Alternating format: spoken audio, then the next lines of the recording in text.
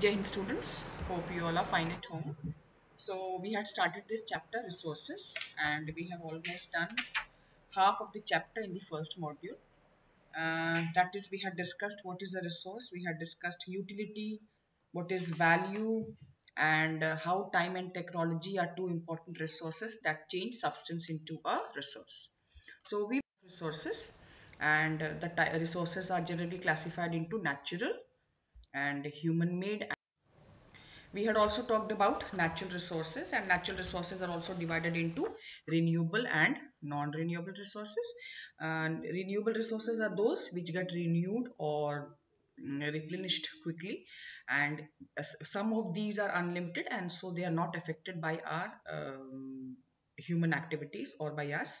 For example, wind energy and so on. But careless use of certain renewable resources like water, soil can affect their stock. And talking about the non-renewable resources, these are those which have a very limited stock, as the name itself tells. And once the stocks are exhausted, it may take thousands of years to get renewed. Since this period is much more than the human lifespan, so such resources are considered as non-renewable. For example, coal, petroleum, and so on. And the distribution of natural resources depends upon physical factors like terrain, climate, and altitude. And so the distribution of resources is unequal because these factors differ from all one place to another. The next topic, human resources. Now, people can make the best use of nature to create more resources when they have the knowledge, the skill, and the technology to do so. So a human being is the best resource if it has the knowledge and the skill. That is why we consider the human being as a special resource. So people are the human resources, and education and health help in keeping uh, or making people a valuable resource. Now, improving the quality of people's skill so that they are able to create more resources is called as human resource development. Next is human-made resource. Now, sometimes the natural substances become resource only when the original form is to be changed. For example, iron ore will not be a resource until people learn to extract iron from it. People use natural resource to make building, then bridges, roads, etc., which are also known as human-made resource.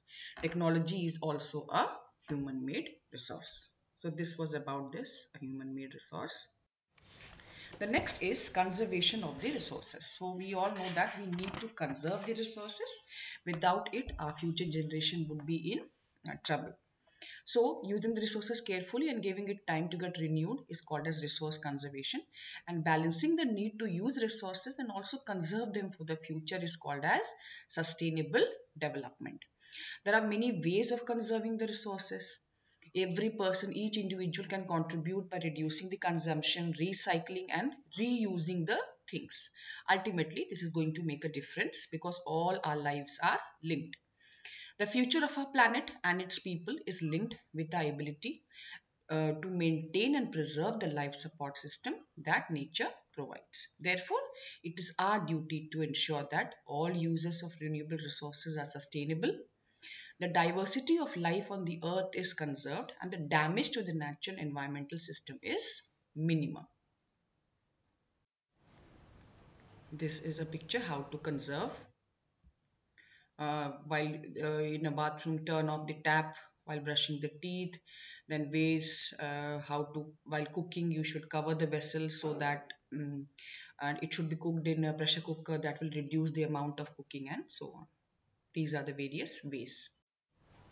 And the last topic is sustainable development. So sustainable development is carefully utilizing the resources so that besides meeting the requirements of the present, we also take care of the future generations.